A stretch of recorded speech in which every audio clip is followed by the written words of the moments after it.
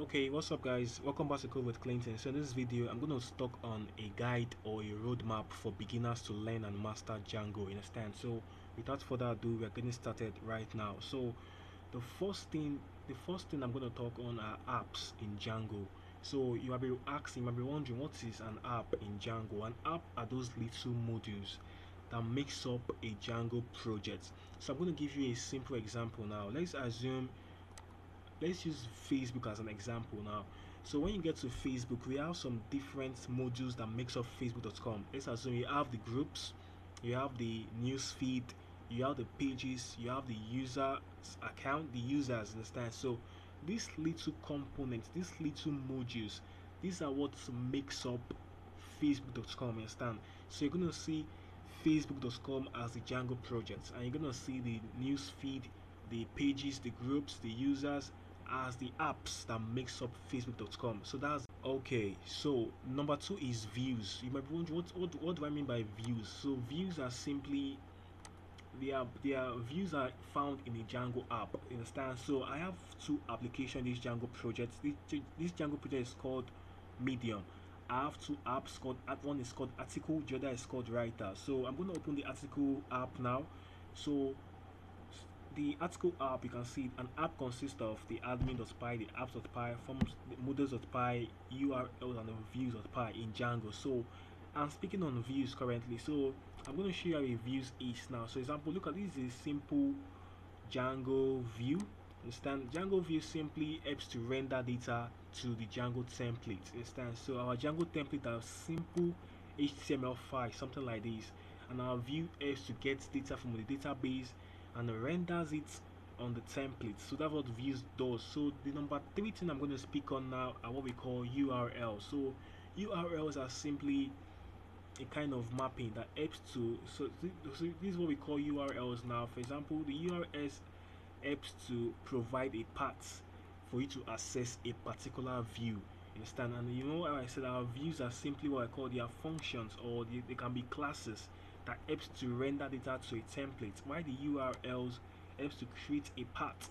For example, for the first part we have here is that when we visit an empty string, will be redirected to the first function, views.index, the first function I have in my views.py file, you get. So URLs helps to assign us to a particular view function. So the fourth point is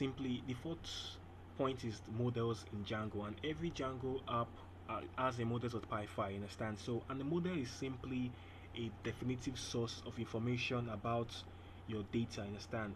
And the model consists of fields that talks more about the data you are storing in the database, you understand? So we have a simple model class called post. This post serves as a table in the database, and all these attributes of fields you see are the columns that forms the table, and the values of these columns are what we call the rows, you understand? So a model just helps to give information about the data you're storing and connects to your database. So the fifth item I'm going to be speaking on is what we call CRUD. And CRUD is simply an acronym in Django, or not just in Django, in programming languages. It stands for create, retrieve, update, and delete. So as a beginner learning Django, is advisable you start out knowing how to build CRUD applications. In understand, something like a to-do app. It's going to be really essential for your growth in the Django learning process. And on my channel I have some tutorials that are going to enable you learn how to build CRUD applications, how tutorials on how to build a to-do app. Just browse through my channel. You're going to see some tutorials that are going to, for beginners majorly, they're going to foster or enhance your learning speed. So the number sixth item I'm going to speak on what we call static files. So you might be wondering what is static files. So in Django, we have what we call static files. And static files are what holds our designs. These are what holds the CSS, the JavaScript that forms the web application we are building. So if you look up on this website I created, you can see we have some designs. The texts are beautiful. We have some designs. All these are from the static files, and static files are what we call the CSS and the JavaScript, you get. So, and you can see down on the left I have a folder called static, and in this static I have some folders inside of it. One of it is called assets, the other is called CSS and JavaScript. These are what forms the static files that makes up this application you are seeing currently. You get, so that's it. And the number 7 item I'm going to speak on is authentication in Django. And what is authentication? Authentication simply means giving users access.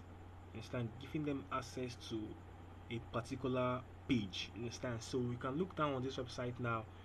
Authentication simply means whereby you're able to log in a user creates an account and able to log into their profile. So on this page now, users can log in after they have been allowed to log in. Sorry, users can create accounts first. After they've created their account, they can access the login page and log into their individual or various profiles. Understand? So that's how it works. Authentication simply means logging in users to their profiles, granting them access. So as a Django beginner, so as you keep learning Django, it's gonna be vital. You know how to build authentication system in Django because it's really important. Because most websites you see around the world today, they always have they always have a requirement for you to get signed up and log in for you to be able to get access to most of their features you get. So I have some tutorials on my channel that are going to teach you how to create an authentication system in Django. You're going to really love it. So just browse through the channel. You can see one of it here, Django login system. You're going to learn how to create an authentication system with Django. Okay, so we're almost done. So the next item is what we call signals. So you might be wondering what is signals in Django. Signals helps to listen for an event. So once an event takes place, it triggers an action. For example, let's assume a user creates an account. So that's an event. So once a user creates an account, an action is being triggered. You're going to say, once a user creates an account, we send them emails. Sending emails is an action. Creating accounts is an event. So signals listen for an event. So once this event has taken place, an action is being triggered. Understand? So I'm going to show you how the code for signals looks like. So you can see on this is my models.py file. So you can see these are signal codes in this project. So these signals helps to listen for an event, and this event is whenever a user creates an account, we want to make sure we create a profile for this user. You understand? Whenever they create an account, you create a profile for them instantly. You get, so that's how signal works. And on my channel, I have a detailed tutorial on how to go about with Django signals. A comprehensive tutorial you're gonna really love. So just look at it up just here.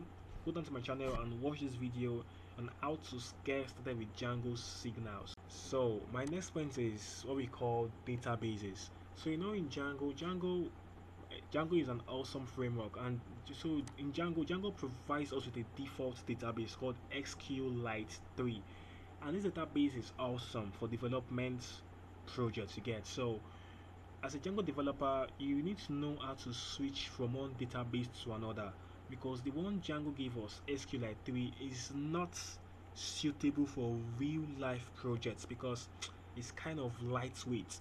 So as a Django developer, you need to know how to switch from one database to another. And just a few days ago, I made a video, that's my most recent video, on how to migrate data from SQLite 3, which is the Django default database, to a more production level database, something like Postgres. So the tutorial is the latest on my channel right now. So don't forget to watch the video. You're gonna understand how to migrate data without losing a particular data from your previous database you get. So it's gonna be really informative, so check it out. Okay, so my next point is the Django REST framework. So you might be wondering, what is Django REST framework? Django REST framework is simply a way of making our data available in another form. You understand? So in this project I created now, you can see we have some articles. These articles are only available in this domain, on only this domain. So let's assume your friend has a mobile application and he wants to have access to my articles.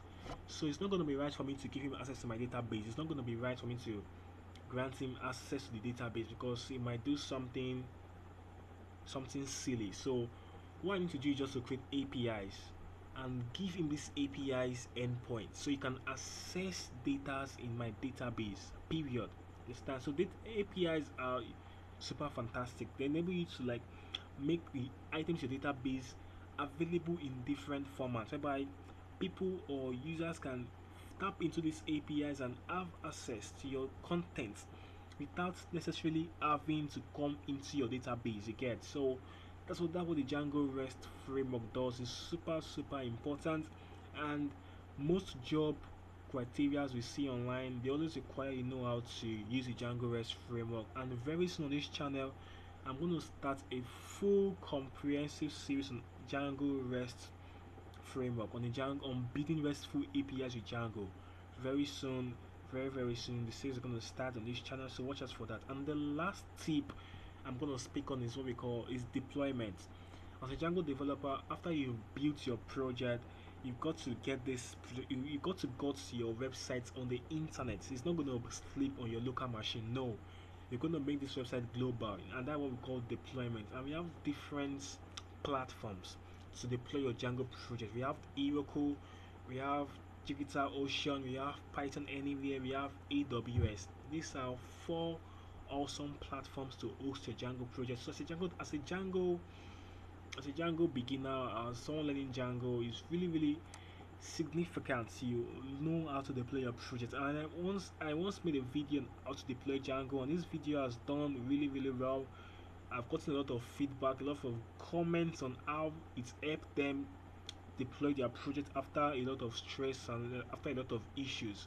So just check out this video on my channel and watch it. It's going to show you how to deploy Django project on Heroku. How to deploy Django on Heroku is a full detailed video you get. So that was it for this video. I really hope you enjoyed it. I'd love to hear your comments in the comment section, and don't forget to subscribe to Go with Clinton. We'll see you in the next video. Bye bye.